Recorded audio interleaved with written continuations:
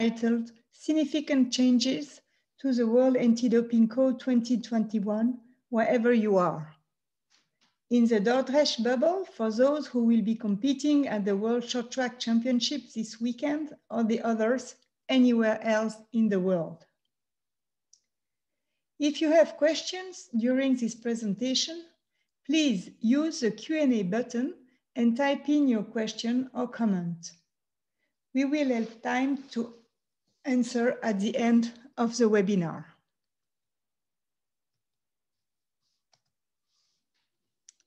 Sorry. Okay, Ashley, the ISU anti-doping assistant, and I, Christine Cardis, ISU anti-doping manager, will conduct you through this webinar. For the anti-doping community, year 2021 is very important as it is synonym of the launch of the new code and consequently some changes in the anti-doping rules. The aim of this seminar is to focus on the changes that has a direct impact on you, skaters, and your entourage, and also to remind you some important points of the anti-doping rules. Let me introduce you to the World Anti-Doping Code, commonly called the Code. The Code is a core document that harmonizes anti-doping policies, rules, and regulations for all actors of the fight against doping around the world. It protects your fundamental right to participate in clean sport. It promotes and protects your health as well as a fairness and equal opportunity for all you worldwide, regardless of the sport practiced. The 2021 code is the fourth version of the code and is effective since January 1st, 2021. As a signatory of the code, the ISU has compiled its own anti-doping rules and anti-doping procedures, which are published as ISU Communication 2344 and 2366, available on the ISU website. The code works in conjunction with 8 international standards, which aim to foster consistency among anti-doping organizations in various areas. It is mandatory for all signatories, international federation, national organization, major event organizers to be compliant with the code and the international standards. So is the ISU. I will now give the floor to Ashley. Thank you, Christine, for setting the tone of the webinar. Welcome, dear friends of the skating family. I'm Ashley, and I shall take you along this webinar, starting with the topic, International Standards by WADA. But first, let us take selfies. For the skaters at the hub in Dordrecht, at any point during this webinar, you can post something on Instagram with the hashtag PureAsIce and tagging the handle ISU Speed Skating. And doing so, you will receive a goodie to your room. The previous webinars also had skaters receiving the goodies the very next day. Think of this as a treasure hunt, where the hunt is a social media post, be it a selfie of you attending the webinar, a screenshot of this webinar, a picture of your room or your skates, and the treasure, which would be a goodie, PureAsIce goodie, that would be outside your door. Don't forget the hashtag PureAsIce and tag ISU Speed Skating. It will be easier if it is a post and not a story, so we can identify with the hashtag.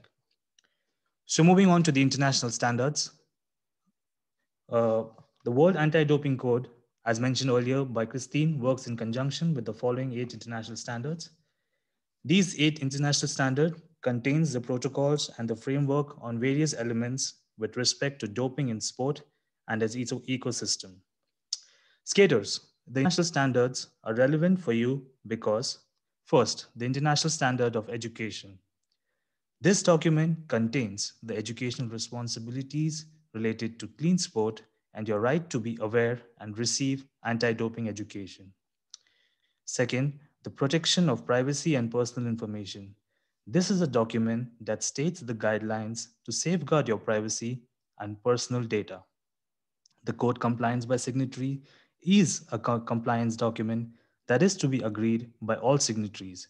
International federations like the ISU, public authorities, the national anti-doping organizations, etc., are all part of this. The International Standards on Laboratories is a document that defines standards of care and compliance for laboratories to be set up across the world that processes samples of athletes. The therapeutic use exemptions, many of you must have come across this term that provides guidelines on how one can obtain TUEs and compete if they have a genuine and legitimate medical condition. The testings and investigations is an international standard that determines testing, investigation, and the standards that need to be followed by all testing authorities, international federations, and NAROs. The results management is a document that underlines how results are to be managed. And last but not the least, the prohibited list. This is of grave importance to you, as this contains the list that gives you the substances and methods that you need to avoid. Any person dealing with your health, your diet, be it your coaches, doctors, parents, support staff, must be aware of this list that is updated regularly.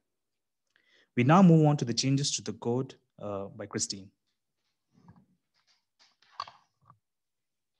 Thank you, Ashley. In the 2021 code, health is the top rationale. The rights of the athletes has been reinforced and is now found in the Code 2021 and as a separate document named the Athletes Act. This new document, the Athletes Anti-Doping Rights Act, commonly called Athletes Act, aims to ensure that athletes' rights within anti-doping are clearly set out, accessible, and universally applicable. You can find it on the ISU website Clean Sport pages and on the WADA website. The Act is divided in two parts. First, your rights that are found in the code and international standard, as, for example, equitable and fair testing program, rights to data protection, or rights during a sample collection session. Secondly, your rights not found in the code and international standards, as, for example, rights to participate in governance and decision-making, or right to legal aid. As an athlete, you are a major actor of the fight against doping. Therefore, you have rights and responsibilities.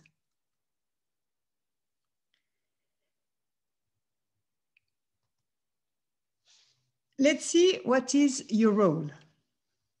You must know and comply with all applicable rules, anti-doping policy.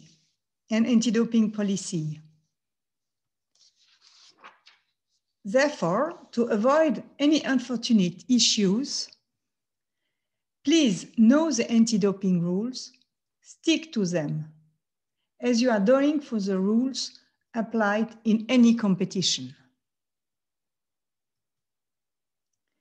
It is your responsibility to be available for testing. You are responsible of your body. Be kind with it.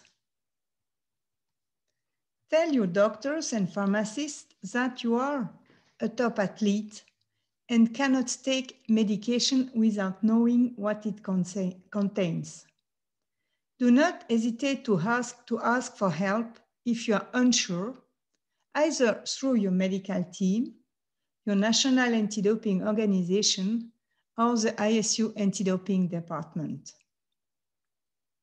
who are here to help you. Do not hesitate to cooperate with the ISU or your national anti-doping organization to keep your sport clean. And if asked, do not retain information on those who support you, but share the information.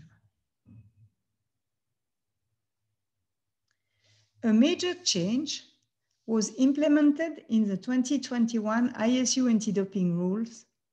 As in the past, it was your responsibility to make sure that you were selected for testing after a competition. So, before leaving the ice stadium, you had to check the form posted on the doping control station. But this is no longer the case. If you are selected for testing, the chaperone will inform you. If you have not been approached by a chaperone, you can leave the stadium. But please, let enough time to the anti-doping team to find you, and do not run away as soon as you have finished your race. I now give the floor to Ashley, who will present the ISU education program. Thank you, Christine. From this year, education is a mandatory international standard under the World Anti-Doping Code. The ISU the International Standards of Education provides guidelines on how anti-doping organizations, in this case, the ISU and your respective NADOs, need to plan, deliver, monitor, and evaluate anti-doping education programs for you and your support personnel. So know that education is your right. The spirit of clean sport education is that the first step of skaters' journey to clean sport should be through education and not doping control. So with that principle in mind, we have Puresize e-learning, which is a certificate course tailor-made for ISU skaters that provides values-based education on clean sport. We would really urge you to take it up. We have made it in easy language for you to understand all the basics of anti-doping, and it will not take much time for you to complete it. We have some prizes for you at the hub, so if you complete this course and get your certificates, we shall inform the event organizers to give your goodie to your room. Since this is a special year due to COVID, we are not on site to do our Puresize outreach program. Hence, we are hosting this webinar. We hope to see you soon in person with more quizzes, games, and goodies. Here are a few snippets of the Puresize education resources. As mentioned earlier, values-based learning through the Puresize e-learning certificate course. This is the Pocket Learning Anti-Doping and You leaflet. These are the few snippets of Puresize outreach that was conducted last year. Due to unexpected events, we cannot meet you in person, but hopefully we get to see you like this very soon. We now move on to substances and detection. Before we start this topic, I would like to remind you to use the question and answer button at the bottom of your screen if you have any doubts or queries regarding any topics that we have discussed so far, or any other general doubts that you may have, and we shall get to it at the end of the webinar. Substances and detection. So, a new category to the prohibited list includes substance of abuse. WADA has identified this category of substances, which are called a substance of abuse, which are substances that are both prohibited in competition and frequently abused in society outside of sport. These include cocaine, methylene dioxymethamphetamine, commonly called as MDMA and ecstasy, diamorphine, and tetrahydrocannabinol, which is THC, that comes under cannabinoids. So, if an athlete tests positive for a substance of abuse and establishes that his or her use of that substance occurred out of competition and was unrelated to sport performance, the athlete's period of ineligibility will be reduced to 3 months with no need to further analyze the degree of fault. Yes, athletes may still receive an anti-doping rule violation if they test positive for for a prohibited substance in the substance of abuse category. The designation of substance of abuse only affects the resolution of the case during the results management process, including the length of a resulting sanction. So we have a question. What happens when substances are added to or removed from the prohibited list? In this case, they cannot, unless specifically stated otherwise, be analyzed for in an athlete sample that has already been collected. Similarly, what happens to an athlete who's serving a ban for a substance that has been recently removed from the prohibited list? In such cases, such athletes can apply to the relevant results management authority to reduce their period of ineligibility. We now move on to supplements. Supplements is always a tricky topic. Always consult your doctor before putting anything in your mouth. This is because the core ingredients that make up for the supplements are not included in the label, and usually supplement companies have very smart terms and conditions that relieve them of their responsibilities. You must always assess the risk before deciding to use a supplement and research any product before you use it. Not taking this risk seriously may mean you will not benefit from a reduced sanction if you test positive. We now move on to samples and data usage that shall be conducted by Christine. Let's see now what can happen to your samples. At the doping control station, sample A and B are collected, but in the laboratory, both E and B samples can be split into two. The split part can be used to confirm any initial findings. To preserve the integrity of your samples, you have the right to be present or delegate a representative for the splitting of the samples. If you are not present, the sample can still be opened, split and analyzed in the presence of an independent witness. Only WADA accredited laboratory can deliver a positive report, which is called an Adverse Analytical Finding, AAF.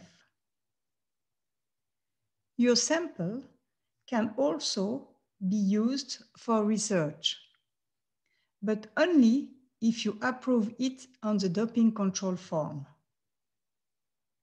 But be reassured, your samples will be completely anonymized before being used as a research samples. You still need to know that the samples can be analyzed many times. It can be stored for up to 10 years. It can be shared within different anti-doping organizations.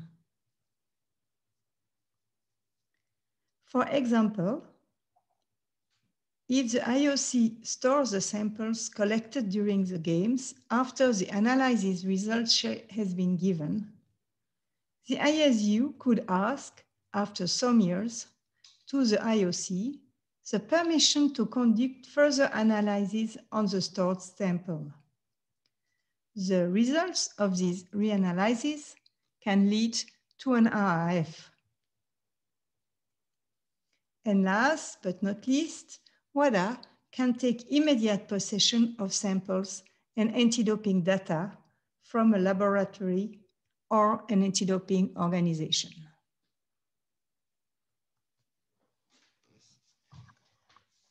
We now move on to results management. In results management, a key salient feature is to remember that everything is connected. Any consequences imposed by an anti-doping organization, be it the ISU or your NADO in this case, the violation will be recognized by all other signatories that are World Anti-Doping Code signatories. So if an athlete is provisionally suspended by one international federation or one NADO, all other organizations connected to it will uphold that suspension. For example, if a speed skater who also competes in roller skating, any provisional suspension from one authority will apply to both sports. We now move on to ADRV and sanctions. Various behavior or misconduct can be sanctioned by an anti-doping rule violation. Let's go through some of them. Complicity. Complicity is acting as an accomplice or encouraging or covering up doping practices is a violation of the anti-doping rules. Sanctions can go from 2 years up to lifetime ban. Prohibited association. Do not collaborate with someone who is serving a period of ineligibility. Know your crew. Don't skate on thin ice. Protection for individual reporting violations. If you get to know information on doping practices, to keep your sport clean, you are encouraged to use the Speak Out platform available on the IUCN website to denounce this act.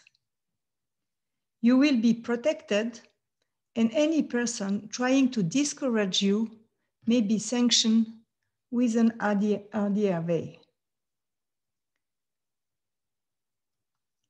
Substantial assistance is when information is provided by somebody to help to bring anti-doping cases in the light. It can lead to a reduction of the sanction if the assistance is given by a person who committed an anti-doping rule violation. The reduction of the sanction depends on the assistance provided, and of course, if provided, information does not help, the period of ineligibility will not be reduced. Tampering during the results management process is considered as a separate first violation. If ever you are facing an anti-doping rule violation, do not give wrong information, as this can be counted as the first violation. But choose to give substantial assistance instead. More situations can lead to an ADRV, but I will close here this chapter. If you want to know more about the changes made to anti-doping rule violation, ADRV, and sanction, as well as the hearing and appeal process, we encourage you to download the Athlete's Guide to the Significant Changing in the 2021 Code, edited by WADA and available on the ISU website, Clean Sport page. The purpose of this guide is to help you to understand the main changes linked to the 2021 Code. This webinar has been prepared in line with this guide. I will let Ashley conclude this webinar, and please take time to ask your question. Thank you, Christine. Before we conclude, we have these goodies at the hub in your hotels for the skaters who are joining us from the Deck bubble. All you have to do is to promote Clean Sport on social media and also complete the Pure as Ice certification program, and you will receive a goodie to your room. So, a few basic things to make things easy to navigate. This is the ISU website, www.isu.org. Within this website, you have this section, which is the Clean Sport and Medical. You need to click onto this button that lands you to this page. I'm involved in skating. What do I need to know about anti-doping? Click here to know more. Once you click here, you will receive the Pure as Ice certification course and the education resources from WADA. You can click onto the PureSI certification course, get yourself PureSI certified, take a photo, and send us an email regarding your course. There are also WADA resources if you or your support staff would like to learn more about clean sport. There are e-learning programs for athletes, coaches, doctors, parents, etc. So do spread the word and do let them know. So once you complete the course, you can send us your certificates to antidoping@isu.ch. Also, for the ones who are not joining us from the DORDEC bubble, you can also complete the course and send us your certificates. There will be a lucky draw for the first 5 submissions. We shall be having more webinars in the coming weeks, so do check out the ISU website and ISU social media for more updates on this. The presentation would also be available shortly on the ISU website and YouTube. Thank you for hearing us out. It would have been better if we had the opportunity to interact with you face to face, but we are still hoping for better times. It would be great if you could do the PureSI course, send us your certificate, and you will be provided with some amazing PureSI goodies. If you've already done it, you can send your name and surname, and we shall check on the system and send you your goodies to your room. Thank you for your time, and we wish you all the very best for the competition. Remember, skate clean as pure as ice. We are open for questions now.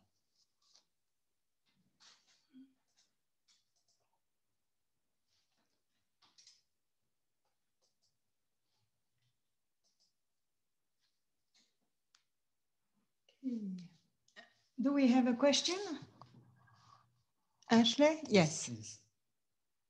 Okay, what is... So the question is, could you explain the goal of splitting the samples by the lab? Christine, would you like to take that? Yes, I will. So let's imagine your samples is stored for a couple of years, and then there is a new method to detect substances in a better way. So we will take the samples from the lab, and then the B samples, which have never been opened, will be split in two. You will be here, or your representative, or an external expert. The B sample will be split in B1 and B2. The B1 will be used to do the first analysis, the screening, and the confirmation. If both analyses are positive, then you will receive an adverse analytical finding report, and you will be asked if you want to have the B samples analysis. It means the B2 samples. Then you will be allowed to come to the lab and to see the analysis of the second sample. And if the second sample is positive, then an anti-doping rule violation will be assessed against you or the skater, the positive skater.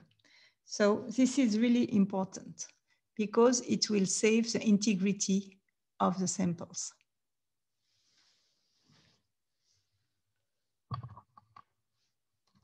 Thank you, Christine.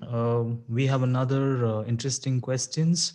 How do athletes take part in the governance? Christine, would you like to answer that as well? Yeah. So athletes, in the ISU, we have the ISU Athletes Commission. So one athlete per discipline, short track, speed skating, figure skating, and synchronized skating, has been elected by its pair and is representing you all. These athletes have meeting together. They are part of discussion on the evolution of the sport, and we, as anti-doping department, are also talking with them to know what the need would be and so on. So, so athletes is from short track is represented, and you can have a look at who is your representative on the ISU website. And a question of, I have here a question about substance of abuse.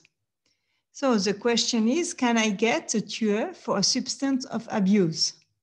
Ashley, please. Yeah. Thank you. And I think we've always, in our previous webinars, we have this question asked very frequently. So can I get a TUE for a substance of abuse? TUE, as mentioned earlier, is therapeutic use exemption. So to answer your question, yes, it may be possible for athletes to obtain a TUE for the use of, let's say, cannabinoids, if the athlete is able to satisfy strict criteria under the International Standard for Therapeutic Use Exemptions.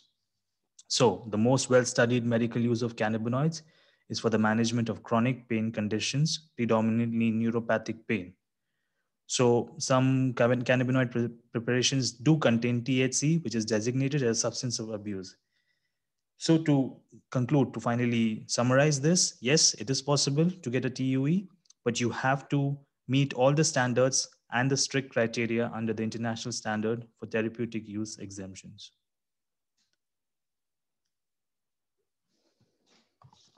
Maybe a last question. We've been asked what happens if I forgot to update my whereabouts due to sudden change in schedule. Ashley? Yeah. Yep. Okay. This is a question regarding whereabouts, although we did not discuss whereabouts, but yeah, we would be happy to answer this. Whereabouts can be changed. There is a new mode to record your whereabouts. It's the Athlete Central app. I think you can download it from the App Store or from the Google Play Store. And once you download this app, you can register into it. And they have features to add your entries with respect to time slots, your regular activity, your competition schedule, your overnight accommodation schedule, your travel schedule, and other. It's pretty simple and easy to navigate for athletes, especially whose schedule changes due to unforeseen circumstances. Uh, if not, you also can use the SMS service. So we would urge you to look into the WADA's platform for whereabouts. Yeah, maybe I can just precise that the whereabouts are for athletes who are included in the registered testing pool or the testing pool. So if you are one of these athletes, you will receive the letter. If you don't receive a letter from either the ISU or the NADO, then whereabouts requirements are not really relevant for you. Okay. I think that's it. Okay. Yeah. So thank you very much for following this webinar. Please remember that you can find many information on the ISU website, so do not hesitate to visit the Clean Sports pages, anti-doping and medical, and the Pure as Ice pages. And if you have any questions, please write us. We are here to help. antidoping@isu.ch. I let Ashley the last words. Thank you, Christine, for clarifying. And yes, thank you for being part of this webinar. Thank you for giving us your time. And do let us know if you have any queries, any other questions that you would like us to take offline, and we would be there to support you. For the skaters at Dordrecht Bubble, all the best, all the very best. Remember, skate clean, as pure as ice. Thank you for your time.